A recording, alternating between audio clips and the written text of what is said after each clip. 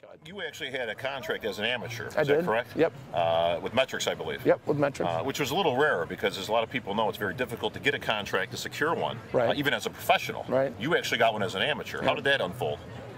I got done with the 1996 USA, got second to Craig Titus, and I was doing a photo shoot with Flex Magazine down at the Metrics gym in, what is that, in Orange County.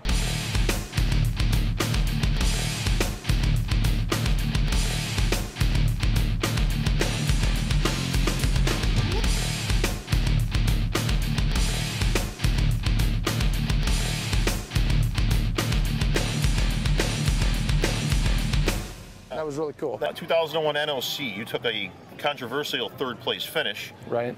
And I say controversial because, much like that 96 USA, the debate still rages on to this day that you actually should have won that show. You know, I finally came in the condition I wanted to, finally came in the size I wanted to, you know, placed third, you know, got a paycheck from the show, qualified for the Olympia, which has been a lifelong dream. You know, so many good things happened at that show for me that, you know, even getting third didn't bother me that much.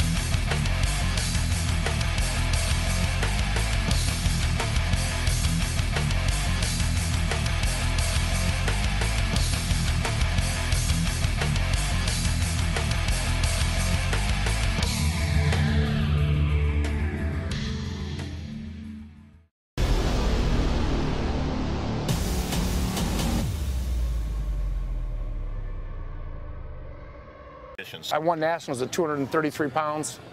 It took a few years to figure out that, you know, you're going to need to be bigger to be a pro. And it took a couple years to get up to where I was in the, you know, mid-250s.